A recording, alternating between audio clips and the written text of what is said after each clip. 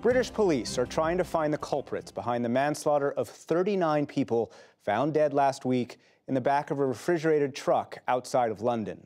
The case shines a light on criminal gangs that prey on the world's most vulnerable migrants who flee violence and lack of opportunity to try and find a better life. Special correspondent Malcolm Brabant reports from Britain. A scent of jasmine lingers where 39 lives were snuffed out in a locked refrigerated trailer. This industrial estate east of London is a grim place to die. Latest reports indicate that most of the victims were Vietnamese. One of them, Pham Thi Tra Mi, sent a text as oxygen ran out and hypothermia overwhelmed her. It read, in part, "I'm sorry, Mom. My path to abroad doesn't succeed. Mom, I love you so much. I'm dying because I can't breathe. I'm sorry, Mom."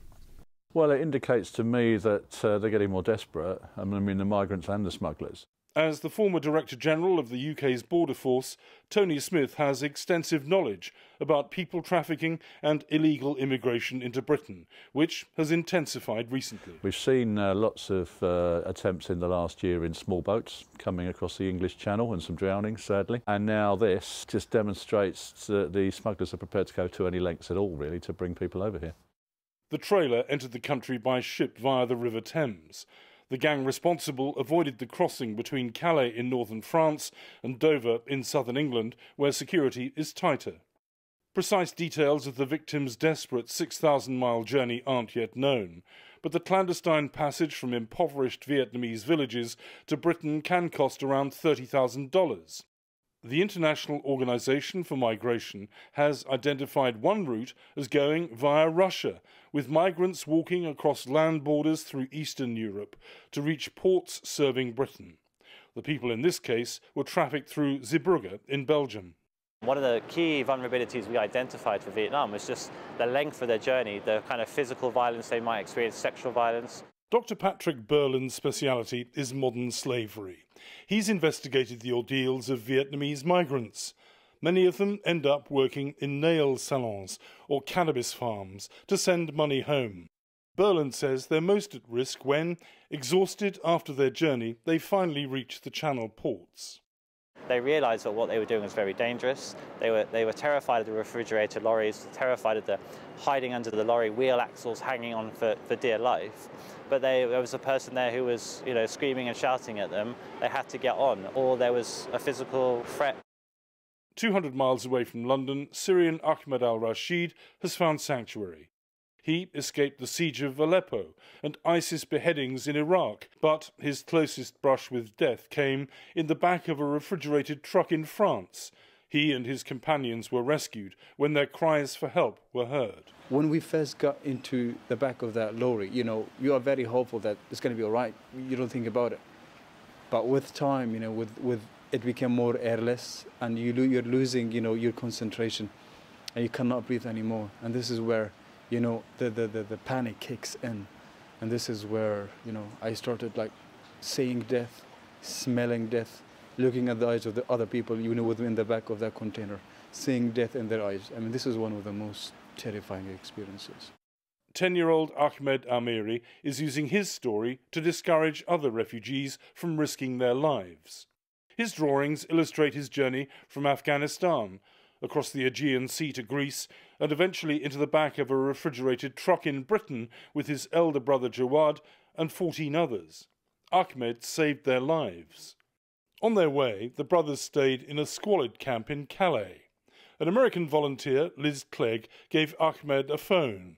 She was able to alert the police just in time. Sometimes I have bad dreams inside the lorry and I couldn't breathe. So then people are trying to get some help, but then they couldn't because their phone wasn't working. And I just rang Liz Clegg, who gave me a small phone that if I needed any help, I could ring her and she would help me. There was no such lifeline for the 31 men and 8 women as they were transported up the Thames and deposited in a district experts say is a netherworld for Eastern European gangs. Northern Irishman Mo Johnson, the driver of the truck found last week, has been charged with 39 counts of manslaughter. Local police have identified 2 Irish brothers in connection with what they're treating as one of Britain's worst mass murders. Crime writer Wensley Clarkson's new book deals with the underworld operating in this region. He says the gang masters use British and Irish drivers because they attract less attention. These criminal gangs are highly organised, ruthless, and far from desperate. They've turned it into a very lucrative business enterprise. And Clarkson says the gangs used Brexit as a marketing tool. The Brexit deadline meant that the criminals could almost legitimately say it would be harder for them to get into England once that agreement had been made. And this has helped them enormously. And even with the deadline extension that's just been announced, I predict that over the next 3 months, there will be a surge of even more trying to get into this country illegally. One of the benefits of Britain's membership of the European Union has been its ability to share intelligence about cross-border crime and people trafficking with nations like Belgium and France. But Britain's participation in the police agency Europol could be jeopardised as a result of Brexit. We may not have access to some of the European systems that we have access to now, but I do think it's really, really important that one way or another we find a way to continue to collaborate at an international level. This is international organised crime. It demands an international organised response, and we need to be a part of that. We have a very, very difficult situation for the police. They are chasing their tails, literally. They have no idea who most of them are, and at the moment it doesn't look like they're likely to get any nearer. Now that he's safe, Ahmed al-Rashid doesn't like to lecture other refugees about the dangers of getting into a smuggler's truck, but he hopes this tragedy will act as a catalyst for change. I think it needs leadership.